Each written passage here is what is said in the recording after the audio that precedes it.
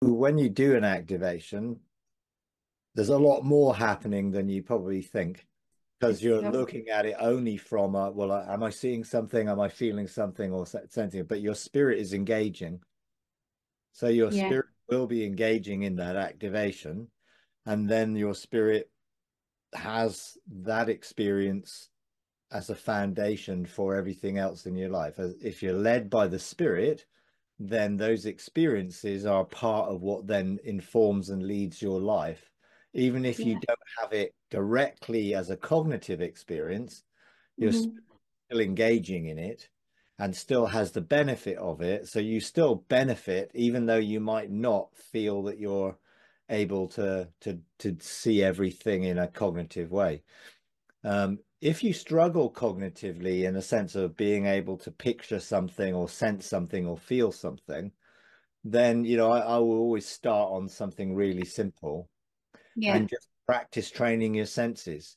See, most people have not really learned to open the eyes of their heart.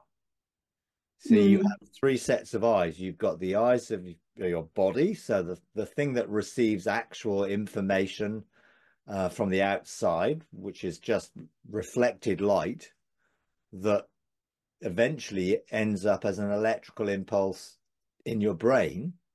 And your Hmm. brain has learned to interpret the impulses as images, because it's designed to do so. The optic nerve sends the information, the brain interprets the information, and you can see.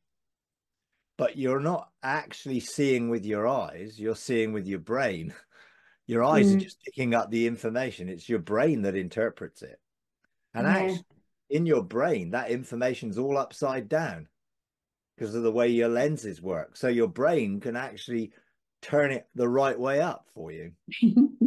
You didn't, in one sense, you didn't do anything for that ability. It's programmed within your sort of basic functions of your body. Um, Hmm.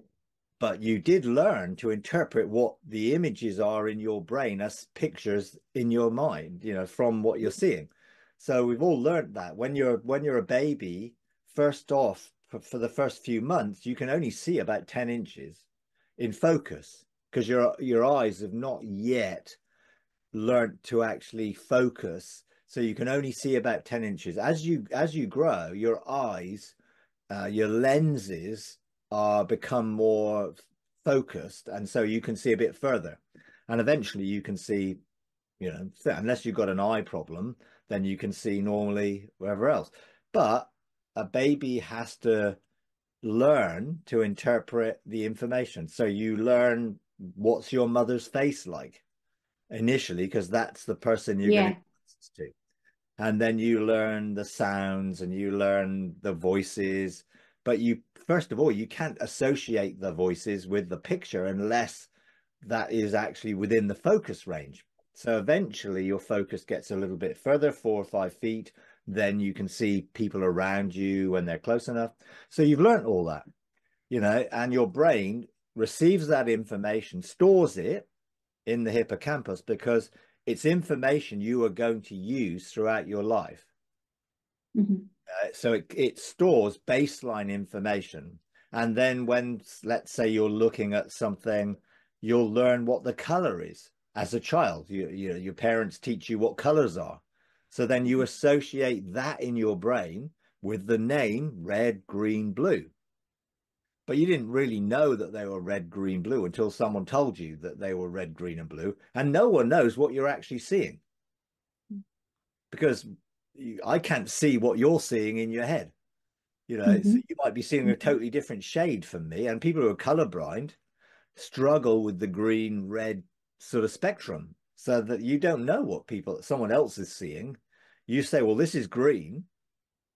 Well, what green are you looking at compared to what green am I looking at? We don't know. But our Yeah. brain sort of assimilates everything that's needed. Now, in the spirit realm, the same thing needs to take place. We need to learn to see. So initially, our spiritual focus, the eyes of our heart, which is the imagination screen within our brain.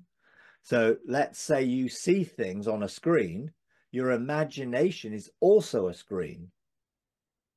So you Okay. receive pictures or dreams so when you dream, you're not seeing something with your natural eyes. Your soul is projecting an image into your mind that is a dream.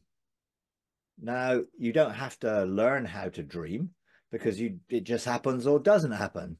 But you need to learn to interpret or to be able to pick up. And some people don't remember dreams. But when you wake up in the middle of one, that moment you wake up in the middle of a dream, you can grab that dream if you think about it at that moment.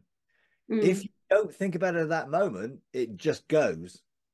But you received the information in the same place in your mind, but you didn't learn to grab it and then engage it and then think about it.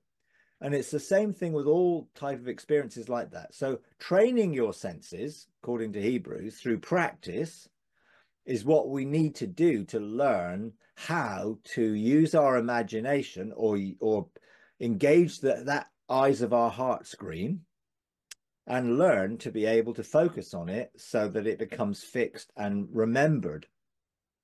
So that's why I always give people simple exercises to train your imagination. You just have to picture something, so then the simplest thing is a door.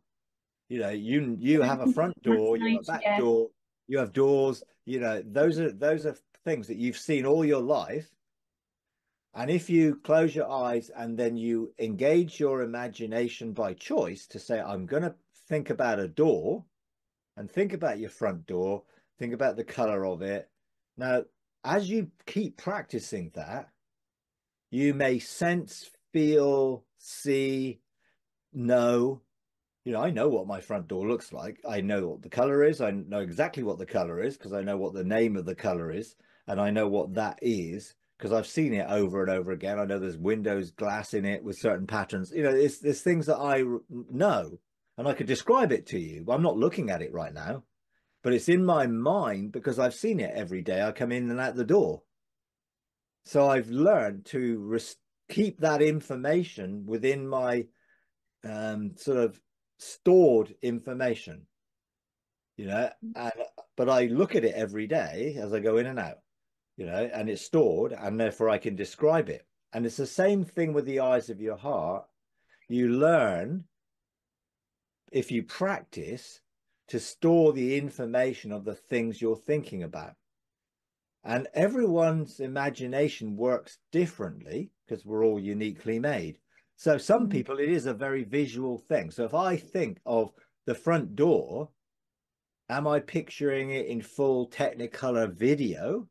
Am I seeing it as almost a screenshot? Or am I getting the impression of the door, which is not really fully formed, but I could still describe it because I know what it looks like. All those things can be developed, and you can learn to develop your senses to tune into your eyes of your heart more easily, but it takes practice. Some people are natural seers. Mm. They find it really easy. They close their eyes, they can picture anything, you know. And it's not as easy as that for a lot of other people. A lot of other Mm. people don't get the visual thing, but they may Mhm. get the impression. So, if I close my eyes, I'm thinking about the front door, you know, right now, it isn't a fully colored picture in my mind, but the impression is there. There's a porch, there's some wood on the right side, there are some robins on the left side, the color's there and the glass. And the more I think about it, the more focused it becomes in my mind and the Mhm. easier it is to describe.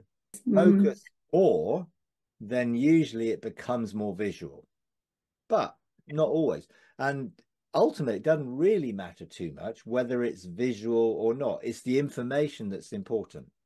So long as you receive the information that the eyes of your heart are focusing on, then that is what's important. So if you have an experience with God, you may not, sort of see it as a whole vision, but you're receiving something, and you just have to learn to focus on what you are seeing just so that it begins. And most of it is perception.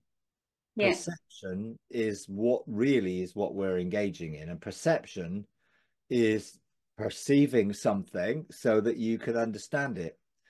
And therefore, anything like that starts with something simple. And then when you do an activation, and I might be describing, doing this or doing that or doing the other, don't try really hard to see it. Because if you try really hard to see it, you lose the experience. Because we strive, the thing is to be still, to calm everything down. Don't strive to see, just go with the experience. And once you've had the experience, think about the experience, because thinking about the experience helps you to place that experience in your stored memory. And that might just be the framework of the experience. But then when you go back to that experience again, you've already got a framework to build on. It's not like you're starting for the first time, which is why most experiences need to be repeated quite a lot of times for them to become stored in the memory. If you have an experience once, let's say I went into a hotel once. 5 years later, could I describe that hotel? Probably not, because my hippocampus would have shredded the material, because there's no need, because I've not been back there. But if I go into my house every day, then I could literally close my eyes and I could navigate around my house, because my hippocampus has stored all that information to such a degree, I could close my eyes and I could probably walk 5 or 6 steps, turn left, go up 2 steps, and end up at the bottom of the stairs, because I've done it so many times. It's actually ingrained in my memory, because it's an important memory. Let's say there was a fire and the house was full of smoke. How would I get out if I didn't know, because I can't see, but my memory would help me, because it's important, because it's been repeated over and over again. So a lot of exercises need to be done probably 10 times to fully get your whole experience, so that that framework, it builds on the previous and the previous and the previous and the previous, until actually your spirit and your soul are receiving whatever is needed in that exercise. It may not be so that you could explain it in a cognitive way, but you will have experienced it, and that experience will be stored, and the impression or the feelings or thoughts of that experience. That's why it helps to meditate on an experience. The meditation is not the experience. It is the mulling over the experience in your own mind while you're at rest, just to draw from the experience things which may come to you as you give yourself the time to meditate. See, I think we live in a very instant world, which we're designed to get something at a push of a button. Meditation and engaging things don't work that way generally.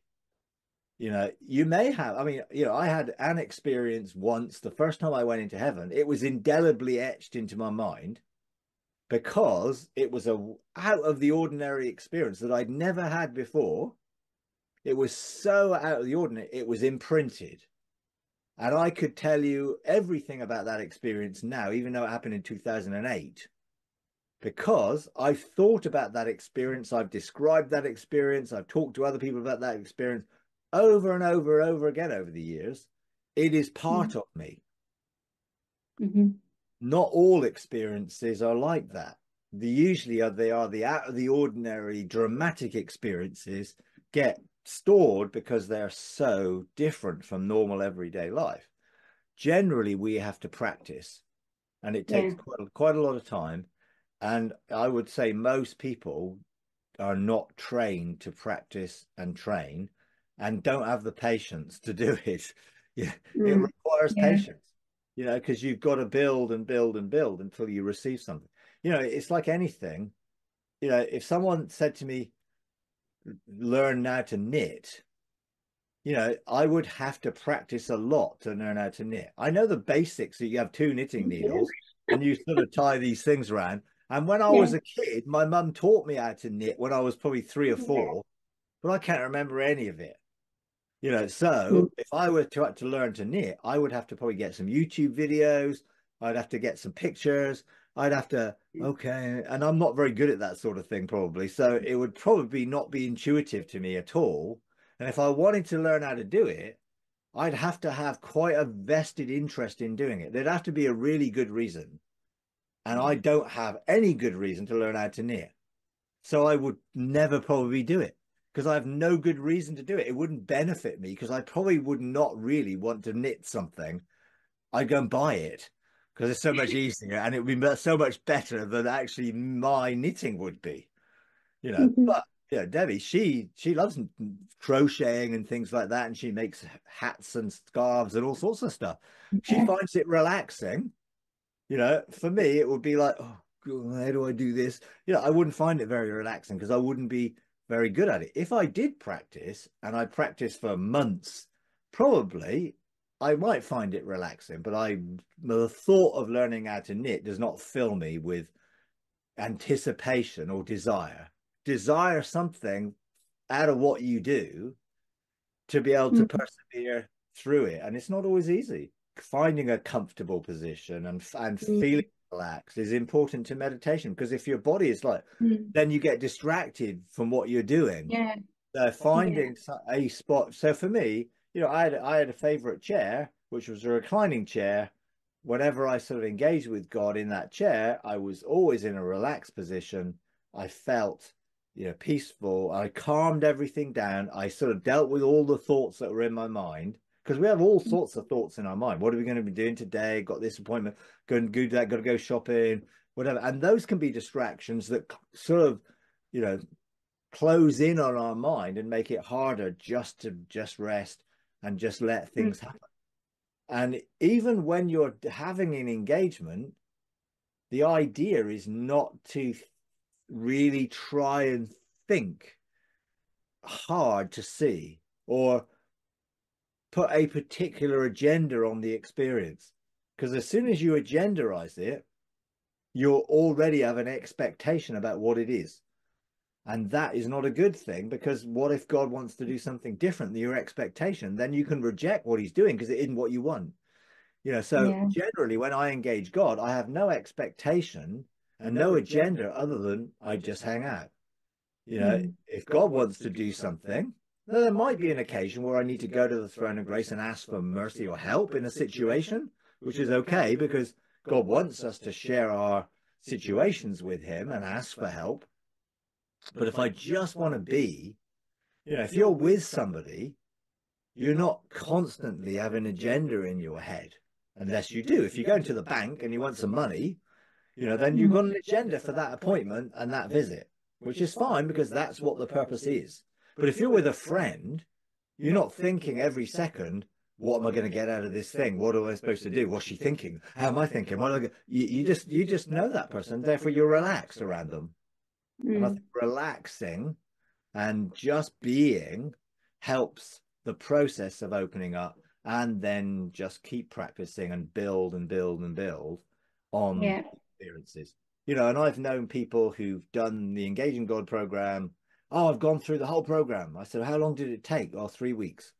I said, well, how much did you practice any of the activations? Well, I just did them once.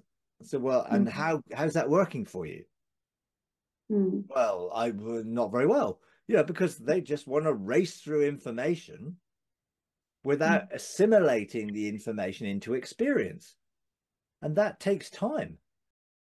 If you enjoy these videos, would you please take a moment to like, comment, and subscribe? It really does help. Thank you very much.